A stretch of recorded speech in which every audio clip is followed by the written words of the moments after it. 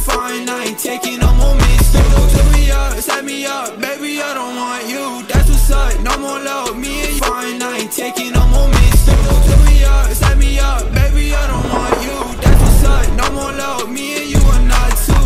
Every time, yeah, you made me wanna miss you. Yo, what's going on, guys? Welcome back to another tutorial here on the channel. In today's video, I'm gonna be showing you guys how to do a really cool, simple 8D audio effect that you guys have probably seen in a couple of my recent montages. It's super easy and simple to do, but also I'm gonna be showing you guys a couple other sound effects to add on top of that just to give it that extra mwah. Make sure you guys drop a like on the video if you guys want to see me do more tutorials. It helps me out greatly, and comment down below what tutorials you guys want to see next.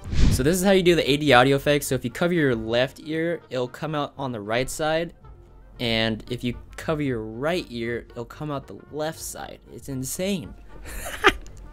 I'm just playing. All right, let's get into After Effects. So once you have your clip or montage all finished and it's time to do sound effects, you're gonna want to figure out where you want to start to do the 8D audio. And in this case, I already have it all markered out. So we're gonna be going to where we want to start it. Click B. So as you can see how my markers are laid out as both right, left, meaning it'll go from the right ear to the left ear to the right, and so on. So after you have all your markers laid out, you want to click on your layer, go over to effects and presets. I already have it typed in, obviously, but you want to type in stereo mixer, grab that and drag it onto your layer. And stereo mixer comes with After Effects. You don't need any plugins or anything, so anyone can do it. So once you've added that, you're going to click on your little stopwatches for the left level and the right level, and we're going to click U on the layer to bring up our keyframes. So the left and right levels is both at 100, meaning it comes out both ears just like normal. So we're going to go ahead to our next marker, and right here we have it on the right, so we want to come out the right side. So in this case, we're going to be keyframing those two, and we're going to make the left level 0, and we're going to make the right level 130. And then our next marker is obviously going to be transferring to the left. So we're going to be changing we're going to go to our left marker, put keyframes right there, and we're going to be changing the left level to 130, and we're going to be changing the right level to 0. And that is as simple as it gets. And to work smarter, not harder, we have our right keyframes right here, so we're just going to copy our right level keyframes, Control C, and go to our next marker where it's on the right, and Control V.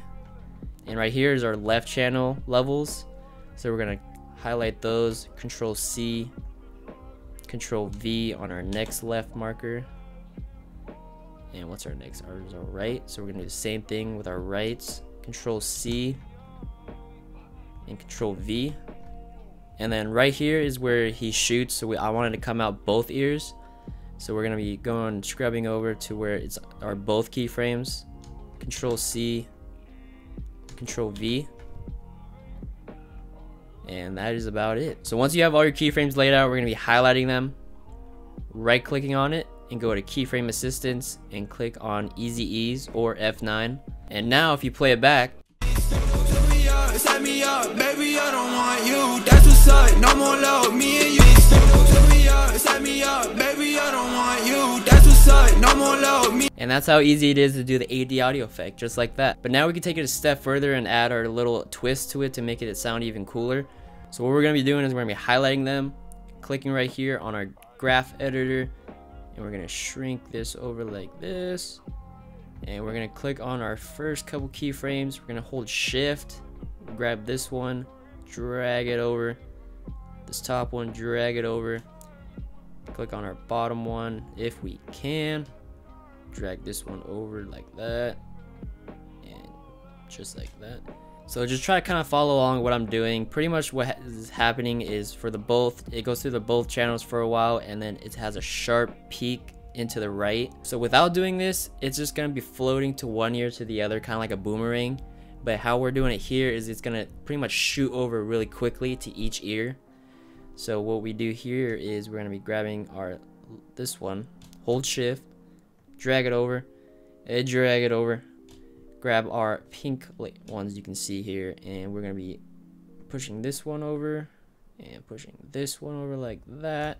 Pretty much we're going to be going through this whole thing, doing the same type of thing over and over. So after you've done them all, the graph should look something like this. So once you've done that, this is what it should sound like. Set me up, baby, I don't want you. That's what's up, no more love, me and you. Set me up, baby, I don't want you. That's what's up, no more love, me. So another effect that we can do that's totally optional is we can add reverb.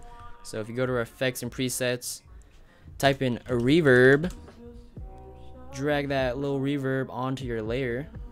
Once you've added reverb, we're gonna be So once you've added your reverb, we're gonna be changing the dry out to 70, and our wet out nice. Our wet out to 12, and you should get a cool reverb sound like this.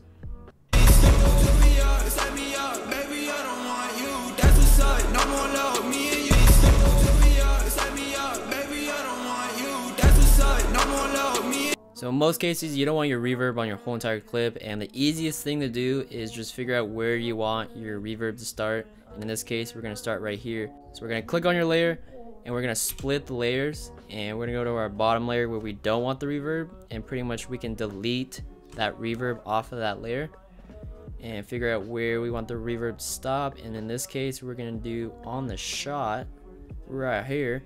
So we're going to split the layer again on your layer that you don't want the reverb, go over your effects controls and delete that reverb off that layer.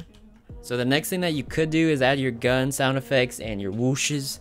And in this case, we're going to be using Blaze's shotgun sound effects. And what we're going to do is we're going to be grabbing our shotgun sound effect, put it below our layer, click double L, and I'll be leaving a couple of these sound effects down below if you guys want to use them. So we're just going to be lining up our shot right here, and we're going to be clicking Shift L to bring up our audio levels, and we're going to put an audio keyframe right there, and we're going to be putting another one right here, and we're going to turn this one down so it kind of has that big ramp into our shot.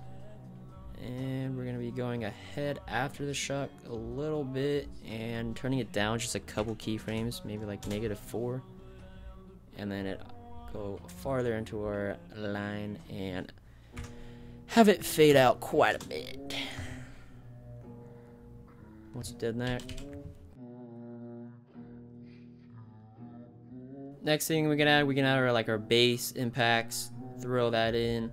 Super simple, double L. We're actually going to cut this off, and it's just a simple bass impact. Everyone always wants to know what it was or how to find it, and here you go. Now you have it down below in the link. So that brings us to the end of the tutorial. Hopefully you guys learned something today. If you did, make sure you guys drop a like and subscribe down below. Love you guys, and I'll catch you guys next time.